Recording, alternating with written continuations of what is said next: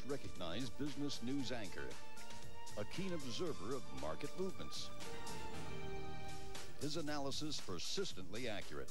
You don't just have to read trends, you've got to anticipate them.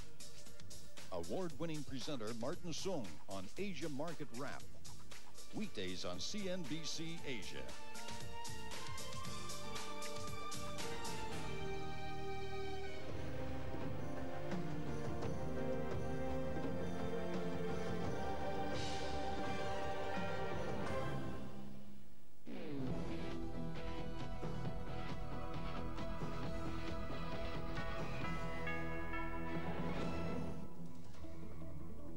Good afternoon, everybody. You're watching Trading Day on CNBC Asia. I'm Bernard Lowe in Hong Kong. Topping our news headlines on this Monday afternoon, most regional stock markets are down, some way down, led by Hong Kong. We'll have a rundown. Moody's slashing the ratings of 7 mainland Chinese government-controlled investment corporations. And South Korea announcing a big cut in rediscount rates to help financing at local corporations. Well, Hong Kong stocks, as we mentioned, are tumbling sharply today, and other Asian markets are going off in all kinds of different directions. The Nikkei is actually way up on hopes that the bank sector might recover. We'll have a rundown throughout this show, but first of all, here in Hong Kong, it looks like the government's decided to stay out of the equities market after about a week and a half, 2 weeks of heavy-handed intervention. The blue chip Hang Seng Index was down by over a whopping 6% by the time traders went to lunch on this Monday afternoon. Topping the losers list today, shares of HSBC Holdings, which were off around 5–6%. I'll have the specific numbers for you. The specific damage just shortly. No sign of government buying today after it intervened heavily in the market last week to squeeze out the speculators.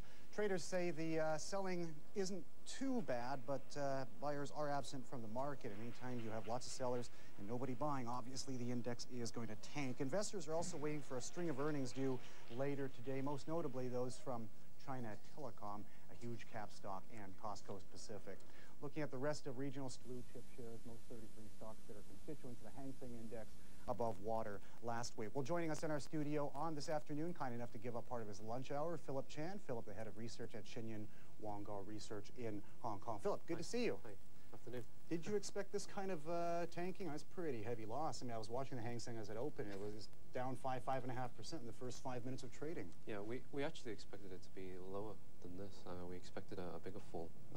So there's, I think maybe there will be limited losses today, but we still expect the market to come down further. But I thought last Friday when the August remember when everybody was going to head and there was a trade every 1 3/4 seconds. Sure. I thought the HKMA was managed to get rid of the bulk of, or at least a good portion of the speculators in the market. They've got rid of a good portion, but it's just that you're looking at valuation right in the market, and you know, even at 7,008, which is what it opened at this morning, it's too expensive. Based on, let's say, fundamentals which are changing, you know, which are fluid. But you see the corporate earnings results in the first half were pretty bad by most major corporates, and they're expected to be still not very good in the second half, right? So you're looking for a major downturn in corporate earnings this year. And then if you're talking about maybe a slight decline, if at best break even next year, then the valuation on the market is still a little bit high. Probably needs to come down below 7,000. Why do you think the Hong Kong government is so nakedly absent from the share market today? Well, they want to. I think. I mean, I can't sort of second guess their motives, but I think that they're probably looking to see where it falls, the natural sort of decline leads to, and then they'll sort of see what the tactics are after that. Well, now we see exactly where the market is supposed to be if the government's not in there buying every 2 seconds. We can't really say that the government's not in there, but it's obviously maybe they're not so markedly today. That's all. But I think this is, you know, again, this is just the first few hours after last Friday's really volatile trading. I think we're going to have to see what the trend is over the next few days. And like I said, I think generally speaking, it's down. Does this kind of tactic, I mean, obviously what the monetary authority wants to do is keep the speculators guessing. Yeah. Is this the way to do it? I mean, wipe out the potential contract rollovers at the end of futures expiration at the end of the month, and then ease off a bit at the start of the month? It's one tactic. Yeah, it's definitely one tactic. But they do want to keep them guessing. And you see, one of the major mistakes, or not mistakes, but I don't think that it was well advised to sort of actually announce.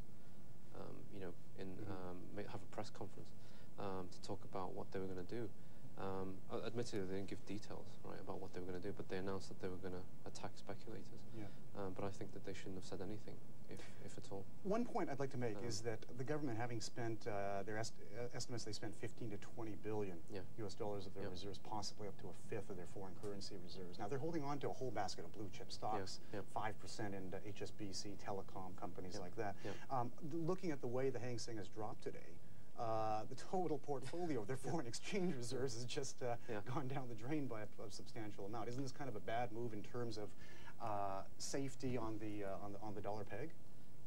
Not really, no.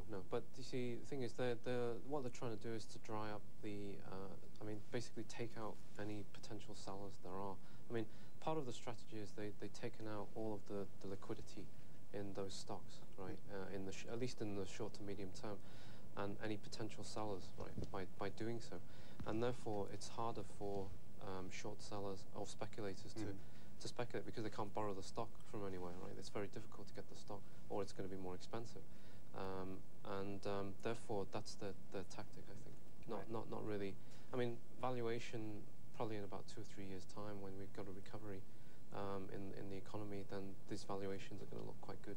Right. Looks like they might be hanging on for 2 or 3 years' time. All right, Philip, as always, good talking to you. That's okay. Have a good lunch. Sorry to take you away from that sandwich. We'll talk to you again soon. All right. All right. That's right. We've been speaking with Philip Chen of Shenwan Research here in Hong Kong.